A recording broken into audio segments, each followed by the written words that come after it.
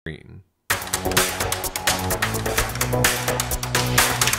Carved out of metal and glass, the two phones share many features, especially when looking at them both in black. The dividing line here is the Galaxy S8's aggressively smooth and rounded facade compared to the rather hefty LG G6. The way the Galaxy S8's curves flow around the phone may look great, but the G6 actually has something on the sides you can hold on to. That's a real plus. The Galaxy S8's display is marginally larger, but you can't even notice. These phones are nearly the same size in each dimension. And look, Samsung even has the same superfluous rounded corners on its display as the LG G6.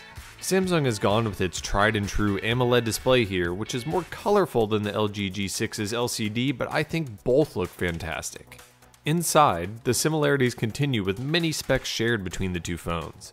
The Galaxy S8 wins the processor battle with the newer SoC, and also offers 64 gigs of storage and wireless charging in all models around the world.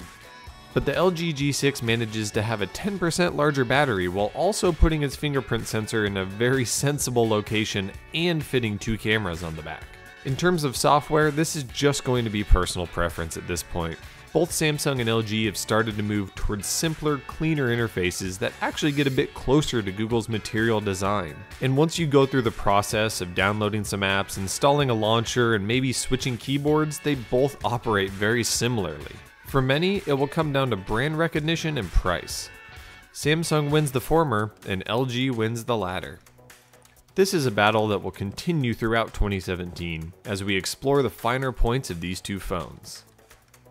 To follow all of our coverage in the Android world, be sure to subscribe to us on YouTube, but also follow the rest of our coverage on AndroidCentral.com.